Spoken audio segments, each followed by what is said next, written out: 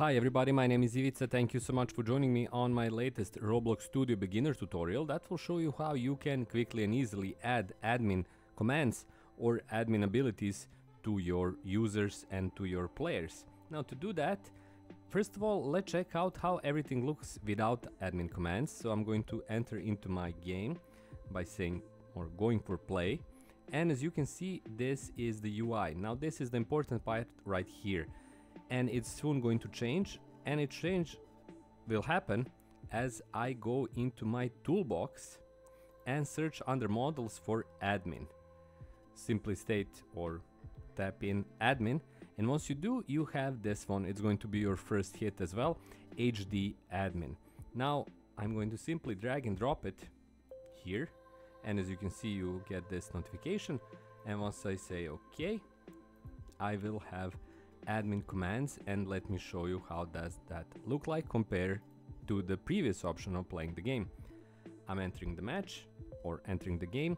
At first nothing changes, but here it is HD. As you can see, I'm getting notifications here, and once I click on it, I'll have the admin dashboard.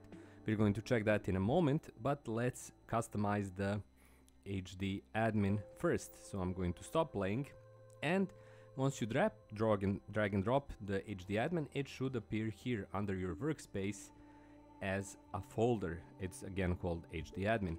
Once you go into the drop-down menu, you'll have this file which is called settings, and when you double click on it, a new tooltip will open up. It will have loads of options, but the important thing is right here at the top, as you can see, setup ranks, and here you have your hierarchy of basically users or players that have different roles. So owner, that's me immediately. I'm going to show it when we play again, but in head admin, for example, or admin, we can add additional players by simply writing in their Roblox handle. That's the name of the user that is after the @ and their official basically name, so not the screen name but the actual username. In my case, as you can see it up here, it's mivica83. It can be anything, you just need to know it precisely. You can add as many users as you want. You simply leave them in these brackets, and if you have additional ones, you simply copy the brackets behind the comma and write them in as well. Once you have any type of basically admin or mod or VIP, you can then see how the console looks like. Once again, we enter into the game, the HD option will appear.